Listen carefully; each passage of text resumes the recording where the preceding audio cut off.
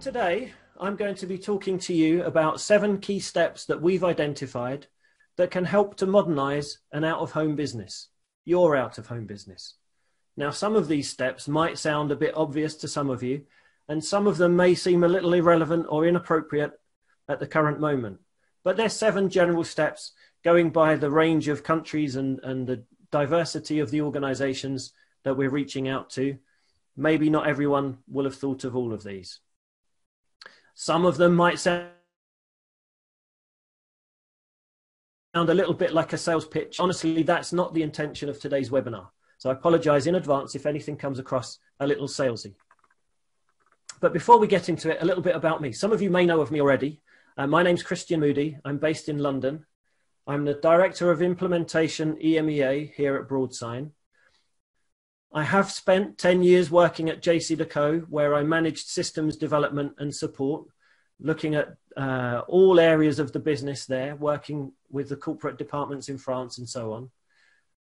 And after that, I moved to Media Systems, where I was responsible for onboarding and supporting customers across EMEA. So again, I've worked with all departments across all areas of the businesses. I think that's given me a great grounding and a good experience in terms of out-of-home operations.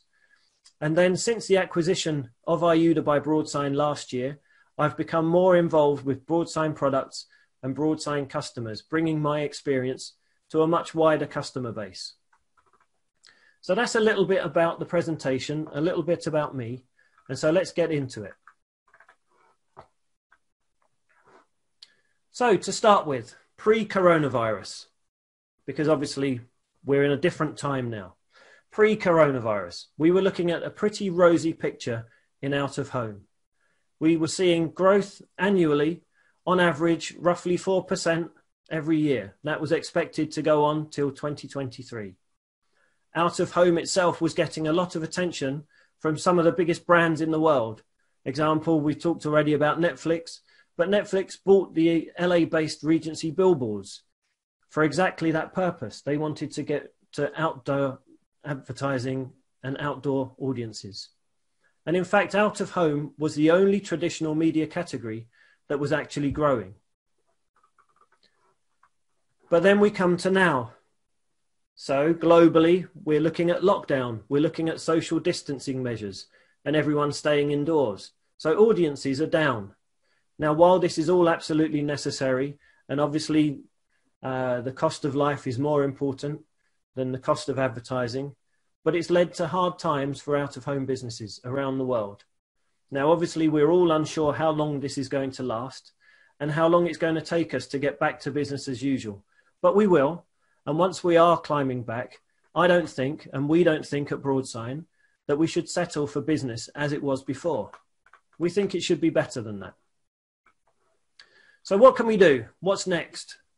Well, we think that our industry should use this time to learn, to adapt, and to prepare to grow. We can invest in working smarter and more efficiently, and you can set yourselves up for long-term success. Obviously, collaboration and partnerships are always critical to driving out-of-home growth. But if being isolated has taught us one thing, it's how much we really do depend on others. But where can you start? Well, so as per the topic of today's webinar, we've identified a few key areas that you can pay special attention to. Now, they're not listed in any particular order, but they are all valuable. And just as a quick note, throughout the presentation, you can send in your questions using the Q&A feature on Zoom, and we'll try to get to some of those in the Q&A period at the end. Okay, so from the 7 steps, step number 1, get your traditional out-of-home delivery activities in sync. So I don't think that people outside the industry, and I don't think a lot of people inside the industry, really understand how hard this part is to get right, because you have to keep track of so many moving parts. It's so involved, and time is increasingly under pressure from last-minute sales, last-minute decisions, and so on. And, of course, there's the process itself, coming from the sale where there's a negotiation of a deal, having the contract signed, receiving the designs, checking and approving those designs, possibly with the landlord or the landowner. Then you have to get designs to printers with the correct specifications. And of course, get the printed media dispatched to your warehouses and to field teams for posting. And all along, you want to track at what stage every project is at all times. And all of this is a lot of work. To make matters worse, businesses are still trying to do it without the right tools for the job. Now, personally, I do like Microsoft Excel. I use it a lot. Google Sheets are great for collaboration, but we have to be honest, spreadsheets are not the solution for running any business, let alone an out-of-home business. And yet still, so many businesses try to track every step of every project with spreadsheets. And at the very best, it's inefficient. It can involve a lot of manual data entry across multiple spreadsheets by multiple people to keep everything in line. But at worst, it can lead to errors when data is not entered or tracked properly. And if you deliver the wrong campaign, or you're late in delivering a campaign, or even if you manage to catch and fix a mistake later on in the delivery process, it's all wasted time and money. And of course, all of this complexity and the problems that it causes get compounded the more locations and the more distance you have between your locations and everything that you're managing. So we have the biggest piece of advice for traditional out-of-home businesses is this. The solution is to invest in a software platform designed for out-of-home. And I know it probably sounds biased coming from Broadsign, and maybe it is a little, but obviously we really believe that good out-of-home software is necessary for keeping businesses moving. I'm going to refrain from making any specific recommendations about any particular software so as not to come across salesy. What I want to do is point out some features that I think are useful, if not essential. So these are recommendations of features you can find in many, many software platforms. So then you'll know what to look for when you're shopping around. So really, what should be on your list? Well, whatever you choose, you need to make sure that it reduces your workload by centralizing data and optimizing, or even better, automating repetitive tasks. If there's one thing I've learned through all of my years, it's that optimized, centralized, and integrated platforms save you so much time and effort. Then you don't have to make updates across numerous spreadsheets, emailing other departments and informing people of inbounding workloads. When sales are completed, your client services teams should automatically be aware of new campaigns and prompted to engage with buyers, creative agencies, and so on to produce and gather artwork. And when your campaigns are ready for posting, work orders should be automatically generated. Even better, those work orders should be synchronized to mobile devices of field operatives who install the printed media. That way, all the information at every step remains centralized, so you can see exactly how each campaign is progressing. The results that this kind of system makes is pretty amazing. Now there's much less need for back and forth emails to move your projects along. And automatically generating work orders, synchronizing pertinent information means less chance of human error causing problems. And you can save a lot of money on overheads. And you also get a lot of time back to put into other areas of your business. That brings us on to number 2, upgrading and streamlining your sales process. Now this can apply to everyone, no matter what your business maturity. Everybody can take steps to improve their sales processes, because while their demand for outdoor advertising is down right now, it is going to come back. We all know it will come back. And when it does, having a smart sales process will help you to capitalize on the demand much better than you could do otherwise. Of course, smart sales looks different depending on whether you're selling traditional or digital out of home. But there's one really important common piece of advice for both. And yes, I'm talking about software again, but of course there's a very, very good reason to do so. There is a huge benefit to having a sales tool that gives you real-time visibility into what inventory you have available to sell at any time, because the typical out-of-home sales routine just isn't good enough anymore. I'll give you an example.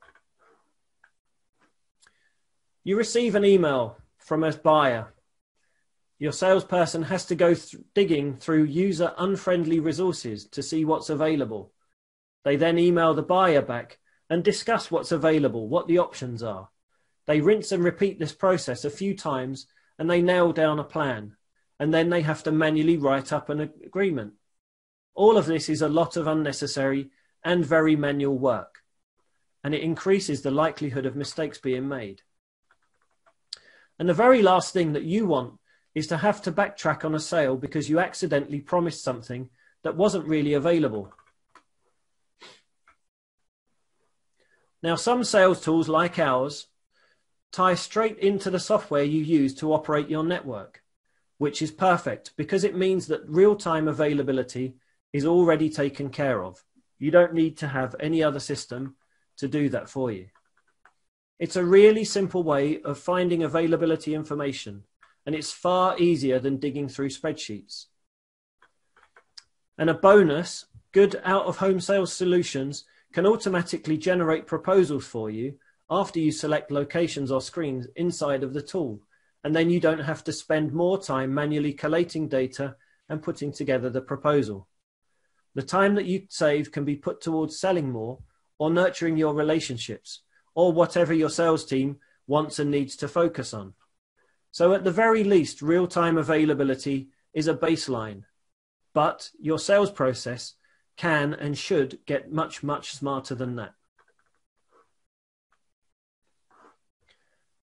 Now, you also need to be able to support the requests from your buyers and however they want to buy your inventory. And this can differ.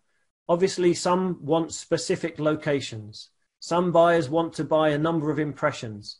Others want a share of voice or a loop frequency. And there are many other types of demands. But the more types of sale that you and your sales system can support, the better your chances of landing those great deals and of being able to easily accommodate them alongside your more regular sales. And so one last thing about upgrading your sales process. Again, it's systems, it's software related. But anyway, I'm sure some of you are thinking, that's great, an out-of-home sales tool sounds fantastic. But I've built up my business around Salesforce or some other platform, and you really don't want to give it up. And we believe you shouldn't have to. As I said before, it's about integrated platforms, integrated systems. So the chances are there's either a native CRM integration or an API that you can use to make sure that your preferred software plays nicely with the dedicated out-of-home sales tool. And so if there's software you love to work with, or you're already heavily invested in, you can still continue to use it. But make sure that when you choose an out-of-home sales tool, it's great at handling the particulars of out-of-home and that it can connect with other software that you use. There are many options out there, and picking a system with this capability is going to help you a lot. Again, I can't say it enough. If there's one thing my experience has taught me, it's that integrated solutions are far better than disconnected systems relying on manual rekeying of data. Number 3, invest in understanding your audience. So for us here at Broadsign, we've been banging the drum about audience data for a very long time. And that's because we know just how valuable it is to out-of-home buyers and sellers alike. Understanding your impression counts and ideally the demographic information of your location's audience is critical. Having that kind of data is the best way to make sure that your inventory and sales are priced correctly. It also lets you do really cool targeted campaigns and dynamic campaigns too. For example, if you operate a particular niche, or if audience changes throughout the day or in other situations, It's especially important to invest in this kind of capability if you want to sell programmatically on any of your screens now or in the future. And if programmatic buyers can't understand what audience they would reach by buying media with you, well, they're not going to do it. And a little bit more about programmatic later. So what's the best way to collect audience data? And here you've got some options. Of course, you can approach audience data differently depending on which environments or sectors you operate in.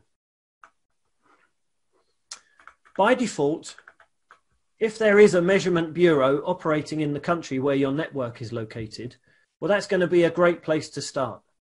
Companies like GeoPath, Nielsen, Comb, Root, Move, etc.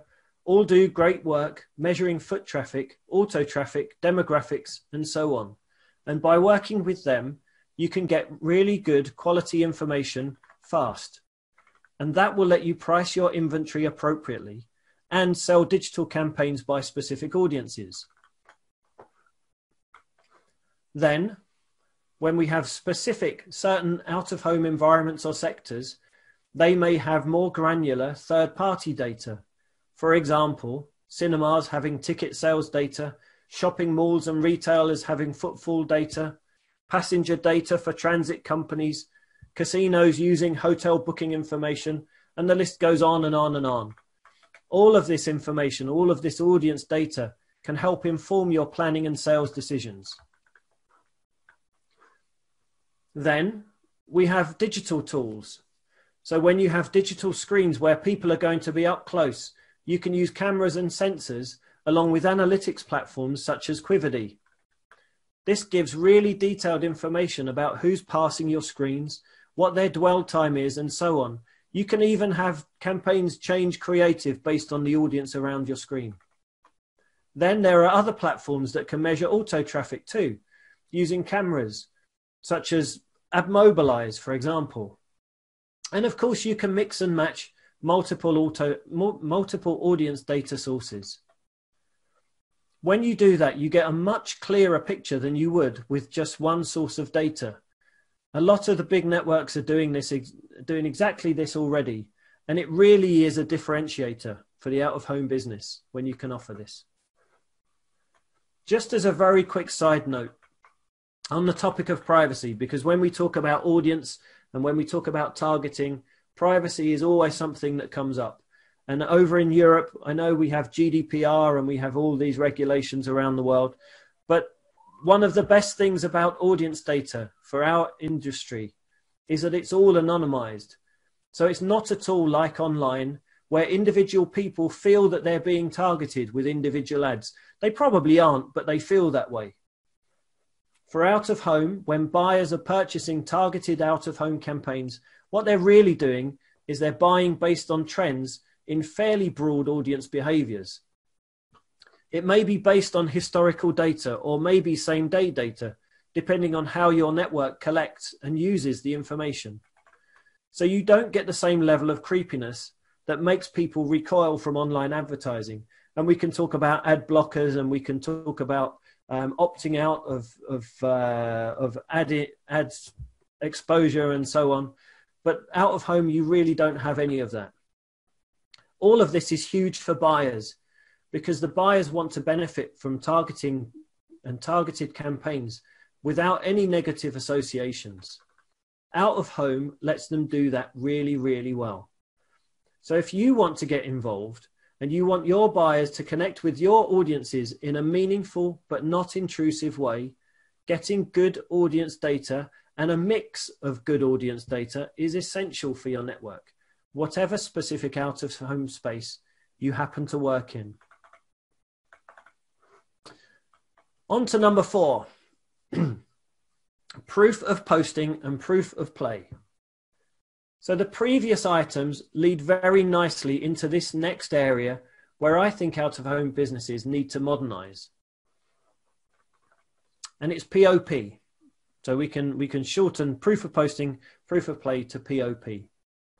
It feels like a very, very long time ago when I was at JC&Co, when POP became the next big thing, There were announcements across the industry about how we were going to deliver POP. But honestly, as an industry, we've not really advanced very much. And that's probably a good 10 to 15 years that we've been talking about POP. Some companies do it. Some companies haven't even started thinking about it. And again, it differs depending on whether you're talking about traditional or digital out of home. But before we come to that, why is it so important?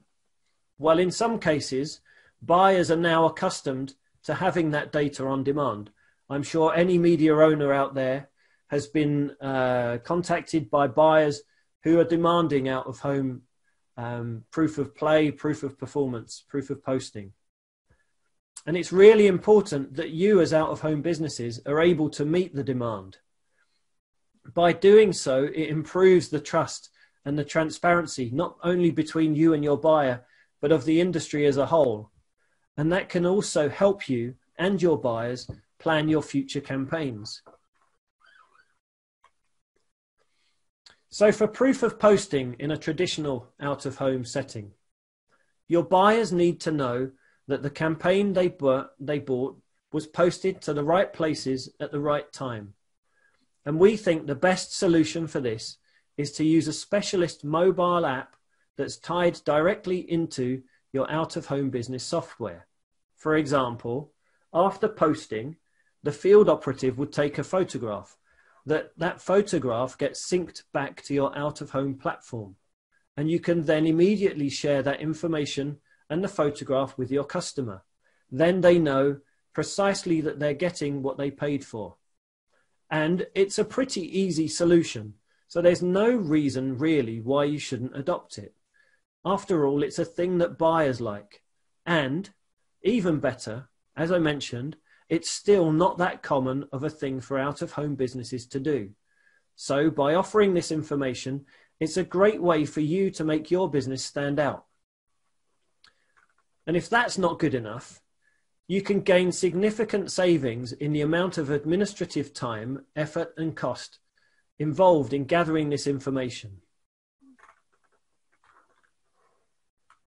Now, when we come to talk about digital and proof of play, it does happen to be a bit more common already within the digital out-of-home space. So it's even more of a must-have. The better digital out-of-home solutions can generate reports for you where and when campaigns have played and how many impressions have been delivered. But not all proof of play is equal. If we're talking about the validity of data in out-of-home space, it remains a sticking point for some digital buyers, and the more buyers that come into out-of-home from online, where they may have been used to buying one-on-one impressions online, they can have a hard time trusting the validity of one-to-many impressions that are delivered by digital out-of-home. So, if you want to keep everyone happy, you need to make sure that your digital proof of play is really, really accurate. So much so that at Broadsign, we went to the extent of having our proof of play independently certified. That's how strongly we feel about having accurate information is for the trustworthiness of our industry. And when you have that kind of accurate data, it's another selling point for you. You get to show your buyers that you're delivering exactly what was agreed, which is great for building lasting relationships. Okay, number 5. Adopt a platform that supports programmatic or at least digital. Now, for some of you, this might seem like a large leap, depending on what your current business consists of and the maturity of your business. However, we think you should invest in a platform that does support programmatic transactions, and there's a very good reason to do so, even if your business today is only traditional or transit media. So coming back to numbers, and numbers based on the before times, before coronavirus, lockdown, etc. Most of the growth was on the digital side of the business, and digital was expected to grow at an annual rate of about 12.6% annually from 2017 through 2023. Currently, digital accounts for about a third of all out-of-home media sales worldwide, even though there are way fewer digital displays than static displays currently. So basically, digital is the growth space in out-of-home. So it's where most of the money is going to be made going forwards. So to take your business to the next level and create a truly modern, successful out-of-home business, investing in digital out-of-home, if you haven't already, is one key thing that you can do.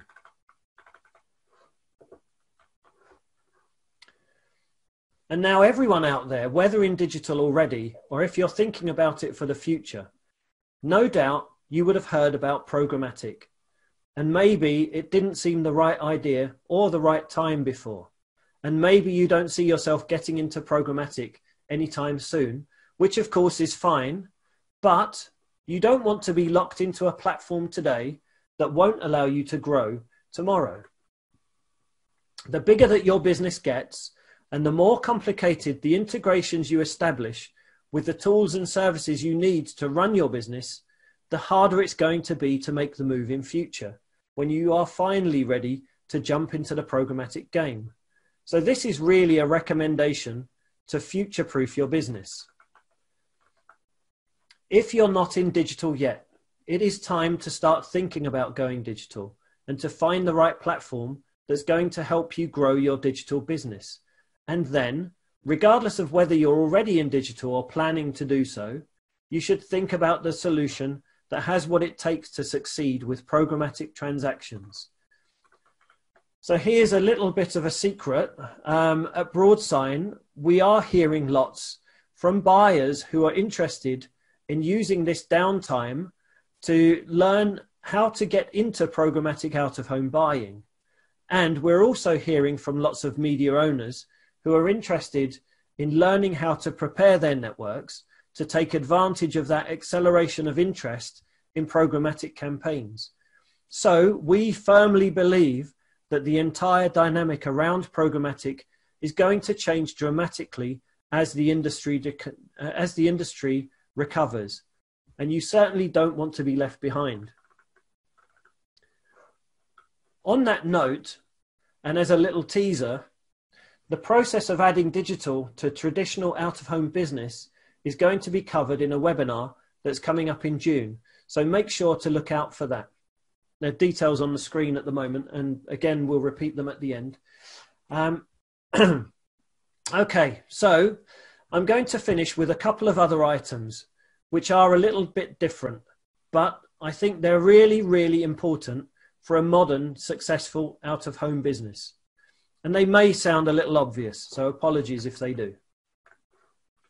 Number 6, it might sound really stupidly obvious. Make sure your locations look great.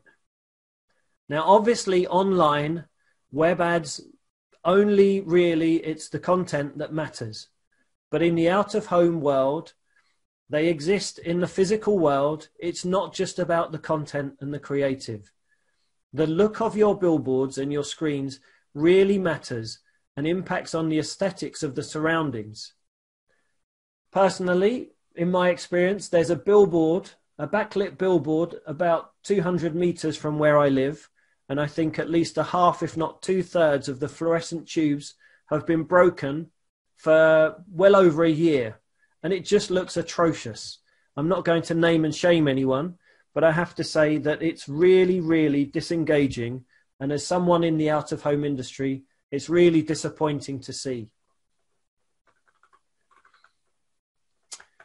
Apart from myself, the wider audiences are not going to connect with the creative if the infrastructure looks run down or outdated.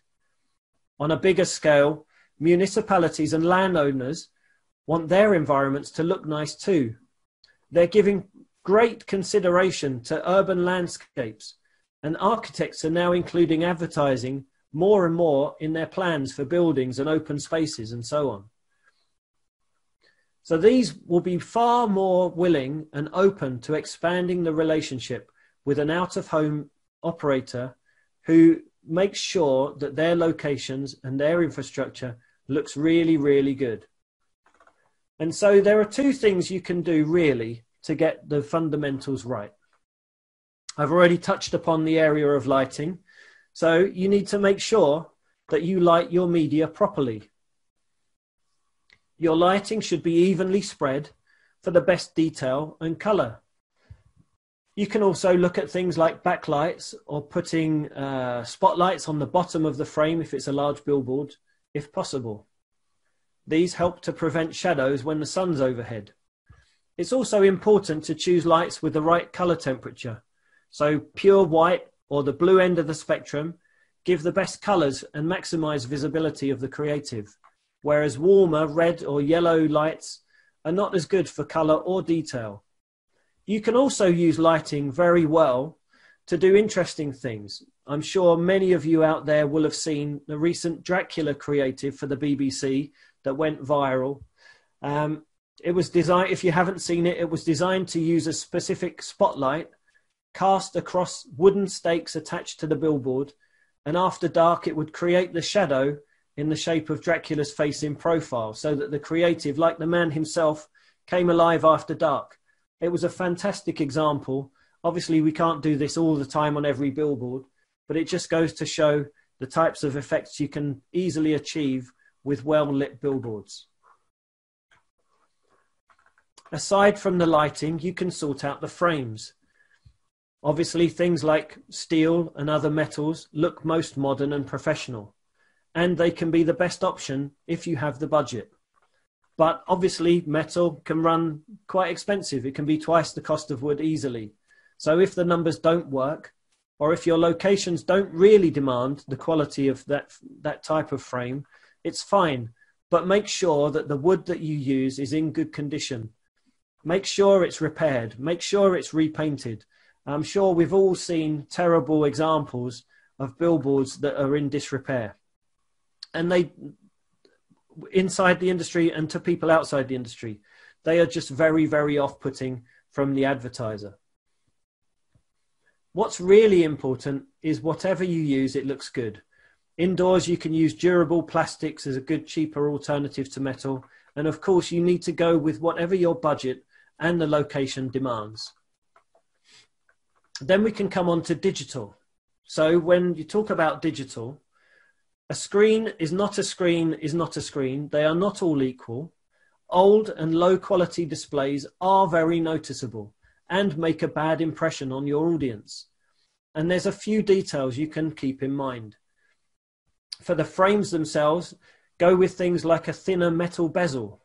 These will stand out in the best way, and they are what most of the better modern screens look like.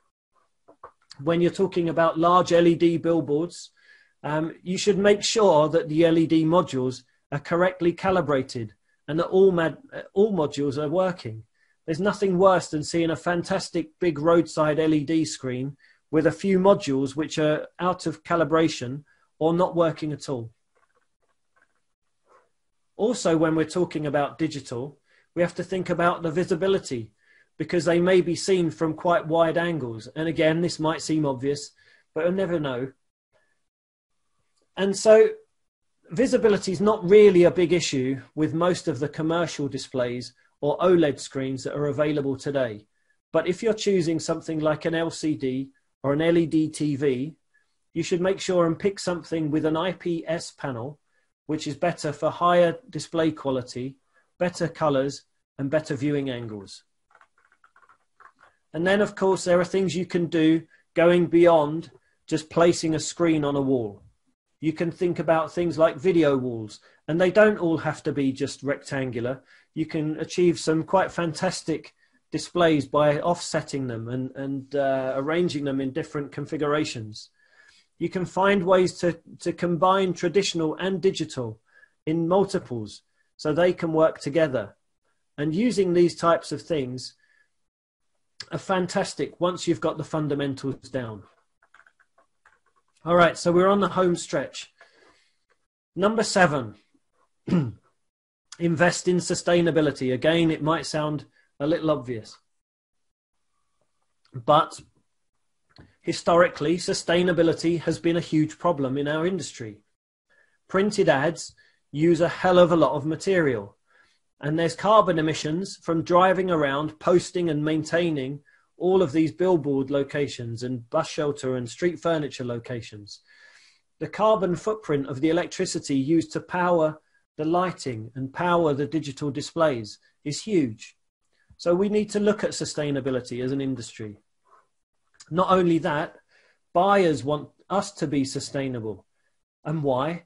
Because the consumers want brands to be sustainable, or at least help them feel more sustainable. And that's going to influence who the buyers do their business with. It's just going to be better for you to be able to say that you do business in a sustainable way. And even if for nothing else other than the optics, you can really capitalize on being sustainable. But what does it mean? Where can you start? So there are some fantastic examples and you can find them really easily. You can donate your old billboards to charities or local businesses that can repurpose the polyvinyl. There are Pinterest boards showing what people have done to reuse the PVC. And I saw an article last year where there's an organization turning them into temporary shelters for refugees in Sudan. And I'm sure that is just one example. You can switch over to recyclable polyethylene billboards instead. From lighting perspective, you can switch to LED, which apart from using less electricity, they tend to last longer. And so that's going to reduce your maintenance costs as well. And then you can consider things like solar panels to meet some of your energy demands. And if you're upgrading a fleet of vehicles, you can choose hybrid and electric. And obviously they're getting better and better. And you get really, really good range for the price these days. So there's a lot of things you can do on the traditional side. And then with digital out of home, you can do things a little different too. While your media gets delivered automatically and you won't need to use material to post your messages, what can you do? You can do things like adjust the lighting, the brightness and the contrast, making sure your screens are switched off when locations are closed. You can invest in hardware that you know is going to last.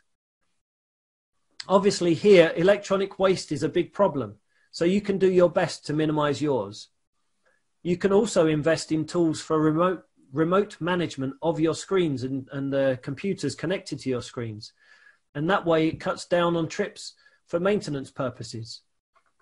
And again, if you have the option, globally, power your business with sustainable energy sources. Seek out those providers who are greener. There are financial benefits to be made. There are financial benefits from this. And you can consider this time to examine some of your policies, perhaps, for remote working and business travel. At the moment, there's almost zero business travel. So when we go, if we can operate with zero business travel, when we go back to normal, maybe we don't need as much as we used to have in the past. You can make some permanent changes that are going to help you over the long term. Again, it's about not settling for the same as it used to be. We need to be better. Improving your sustainability can help you cut your costs. And there was a report from the Business and Sustainable Development Commission that estimated businesses worldwide could eventually save trillions of dollars by making themselves more sustainable. So if it makes your buyers happy, if it makes the audiences happy, and if it saves you money in the long run, why would you not do it? Okay, so in summary, we're at the end. The 7 key steps to modernize your out-of-home business that we've identified and I've talked about today, just as a recap. Number 1, get your delivery activities in sync. Upgrade and streamline your sales process. Invest in understanding your audience. Get a good solution for POP. Adopt a platform that supports programmatic and at least digital. Make your locations look great. And lastly, invest in sustainability. Now, it's very easy to say, and we all know that we're going through difficult times, and a lot of these items require investment. And we know if you can't make changes today, at the very least, you can take this opportunity to think about and to plan and to be ready for growth.